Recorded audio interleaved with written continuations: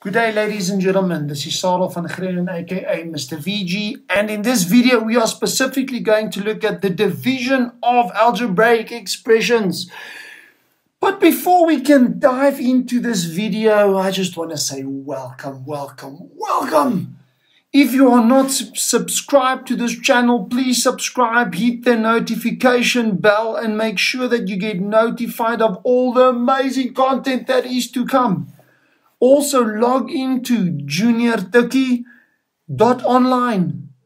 juniortukkie.online. There you're going to find amazing content just for you.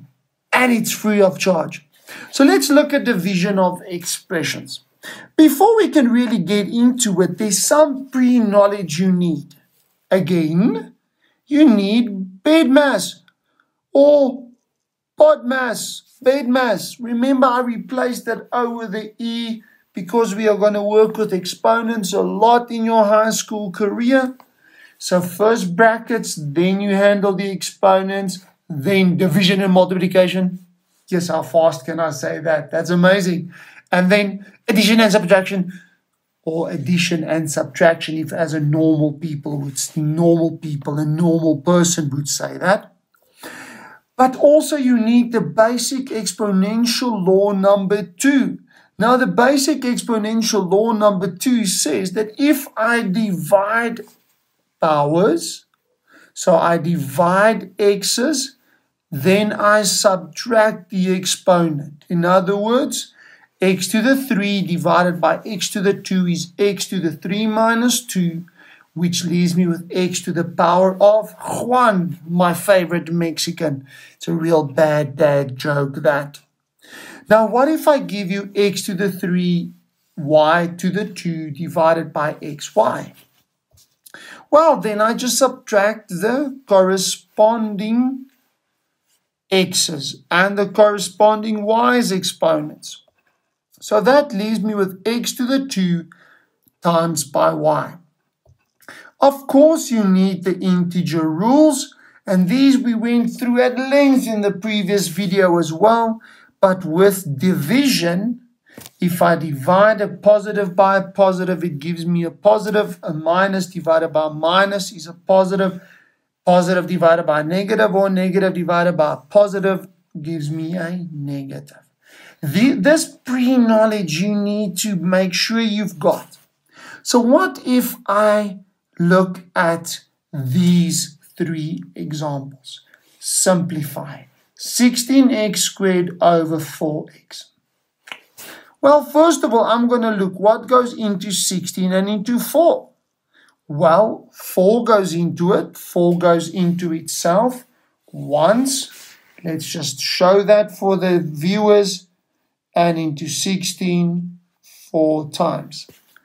X to the 2 minus 1, because I'm applying the second exponential law by the x's, and that leaves me with 4x. Before I can get to the second one, ladies and gentlemen, we must first remember that there's some awesome stuff we can do with fractions. If I look at 18 minus 6 plus 9 over 3, the first logical thing you could do is say, but so I can add the top and just divide it by 3 and the answer is 7. Yay! Woo! That's perfect if you can do that. But again, what if you can't add the numerator? Well, I could simply split it up. So say 18 over 3 minus 6 over 3 plus 9 over 3. Let's see if it works out. 18 divided by 3 is 6. 6 divided by 3 is 2. And 9 divided by 3 is 3. If I add that up, it gives me 7, which is the same we got in the red block. That's fantastic. Well, we are going to use this principle to answer these 2 sums. So first of all, when I look at that 5x squared minus 25 divided by 5, I'm going to split it up. I'm going to say, well, it's 5x squared over 5 minus 25 over 5.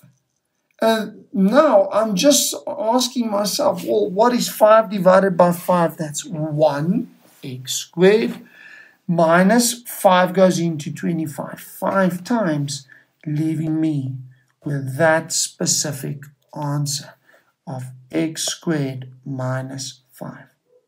The last one is a typical exam question. I love to ask this, but all I have to do is, again, split it up. So I'm going to take the 3x squared and divide it by negative 3x. Then I'm going to take the negative 6x and divide it by the negative 3x. And then I'm going to say, well, positive 3x cubed over negative 3x. Now, one by one, I'm going to handle these terms. Let's start with the first one. Okay, a 3 goes into itself once and into 3 once, but there's a negative. So it's negative. Then I'm going x squared over x to the 1. Well, that's x to the 1. But remember, I don't have to write that 1 there.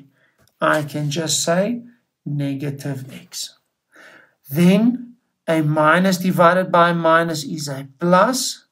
6 goes into 3 twice.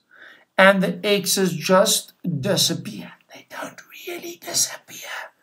They just divide away. So they don't really disappear. But now I'm going to do the same with that back expression, the back term. Positive 3 over negative 3, that is negative 1. X squared divided by x. Remember, you can apply the second exponential law. And that gives me x to the 2. Man, an amazing sum, an amazing video watched by amazing people. Please tune in to our next video where we're going to look at one of the main reasons we do algebraic expressions, which is substitution. So have a beautiful, amazing, and gorgeous evening. Keep yourself safe. Please tune in again next time. This is Mr. VG signing out. Cheers.